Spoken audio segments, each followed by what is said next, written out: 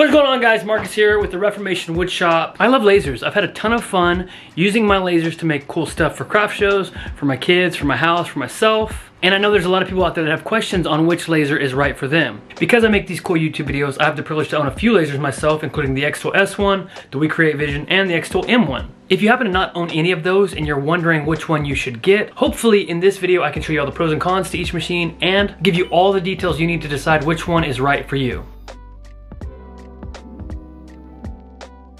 I was just gonna compare the S1 to the WeCreat Vision, but to give a little bit more coverage of the topic and to cast a wider net, I decided to throw the M1 in there as well. In essence, this video can kind of be described as, let's find out which enclosed diode laser is the best.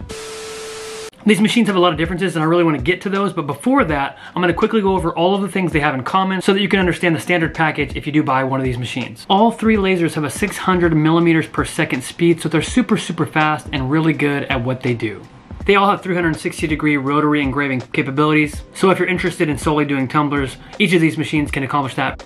Because all of these three lasers are enclosed and have a protective plastic shield, you don't need to use eye protection, and staring directly at your laser while it's operating will not hurt your eyes. All three of them are made of durable hard plastic and metal in some areas.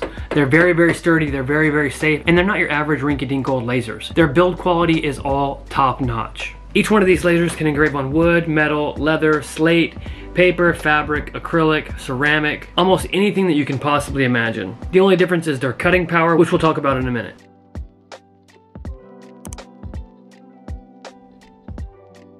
In terms of safety, if you open up your lid while any of these lasers is running, it will shut down immediately. That way you will not be exposed to any laser radiation. All three of these lasers are considered Class 1 lasers, which means they have the highest safety certification, as opposed to something like an open gantry system, which can't necessarily be used inside of your house. They all feature a top-notch smoke extraction system that includes a ventilation fan and an exhaust hose to remove smoke and fumes generated during the engraving process. I did include this on the similarities portion, but I do want to throw in there, the S1 hose is a little bit more durable than the other two hoses. They're all plug and play, very easy to use, with their software being easy to navigate, and they're also all compatible with Lightburn. Let's skip right ahead to what makes these guys different from each other, because that's the most important thing you'd want to know, right? The S1 takes the cake on laser modules because it comes with a 2-watt IR module, which is perfect for engraving on metal, a 20-watt diode module for ultra-fine cutting, and a 40-watt diode module for that extra kick of power that you might need. The Vision has a 20-watt diode laser module, and the XTool M1's laser module being 10 watts makes it the weakest of the group, but it also comes with a blade attachment so you can smoothly cut softer materials like fabric and vinyl. So I think that's points for the M1. These lasers having different modules is actually going to be a really crucial point to which one you choose and which one is right for you. For instance, if you're looking to do cutouts on 1/4-inch material, the S1 and the WeCreat are going to be good for you, but the M1 is not. And if you're wanting to do t-shirts, the M1 is going to be good for you and the WeCreat and the S1 are not. So keep that in mind. One of the most important questions that you might have is engraving area. What is the size of the bed and how big of an area can you engrave on? The XTool M1's engraving area is 385 by 300 millimeters, and its cutting area with the blade is 365 by 300 millimeters. And the WeCreat Vision has a 420 millimeter by 290 millimeter engraving space. The XTool S1 also has the biggest bed size of the three lasers at 498 millimeters by 319 millimeters. So if you're looking for a laser that can cut bigger and better, the XTool S1 is that laser for you. It has a pass-through underneath that makes it so that the engraving area can go up to 3,000 millimeters. Obviously, you just gotta spend a little bit more money and get the conveyor belt system that goes with it. One thing that I really do like about the WeCreat Vision and the XTool M1 is they both have an onboard camera. And I actually like the WeCreat Visions a little bit better because it's at the center of your lid, whereas the XTool M1 is at the back of your laser, which at times, because it's not a top-down view, it can skew the image that you're looking at. The S1 doesn't have a camera on board, and you might think that that's a ding on the product, but it makes up for it in its pinpoint positioning system, which neither the M1 or the WeCreat Vision have. The XTool S1 uses algorithms to establish a precise, absolute coordinate layout and display the laser module's position in real time in the software. If you're engraving on a square, you can go in and set the top left of that square, and then you can set the bottom right of that square, and it will frame around that position almost as if you have a camera. That way you know exactly where you're going to be engraving.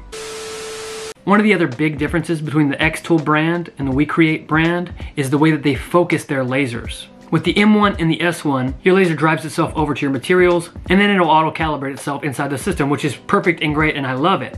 The difference with the WeCreat Vision is that when it auto-calibrates itself, the entire top of the machine will lift to the appropriate engraving area, which makes it a more vertical-based machine, which allows you to engrave at a higher thickness. The WeCreat Vision can engrave on 1mm to 140mm, which is better than the 125mm you get from the XTool S1.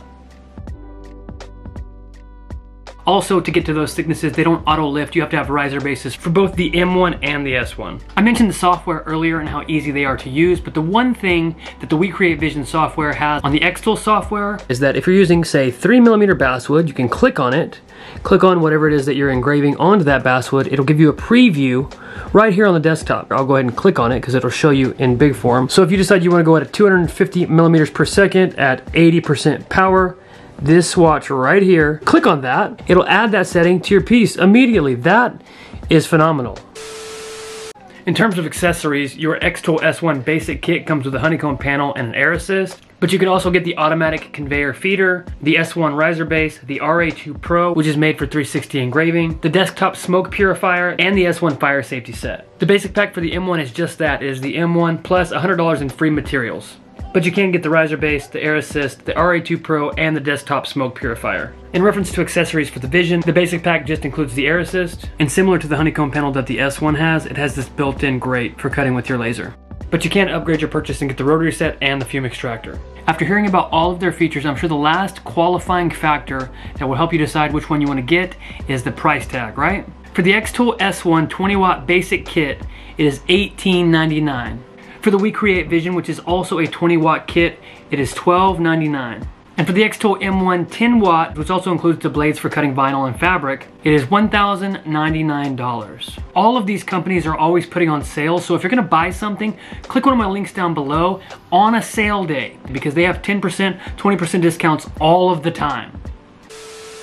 Alright, so I've provided you with all of the information that you could possibly need, and I want to hear in the comment section down below what you guys think of these lasers. I usually don't give my opinions to what I think is the winner, and ultimately I just like to communicate my experience with the tools that I'm using. But I will say, in terms of in-house lasers, I think the WeCreat Vision takes the cake over the M1 and the S1, because the S1 is pretty big and has a large footprint, and the M1 just doesn't have as much power. In terms of workshop lasers, I think the S1 takes the cake because, like I said before, it's got more power and more versatility than the other two lasers. And if you happen to be somebody who focuses on craft shows and needs portability, then the M1 is probably best for you because it is the smallest of the three lasers. I would really like to hear what you guys think about these lasers and which one you think would be the perfect build for your shop. Thank you guys for watching. I'll see you in the next one. Please, if you enjoyed this video, feel free to subscribe.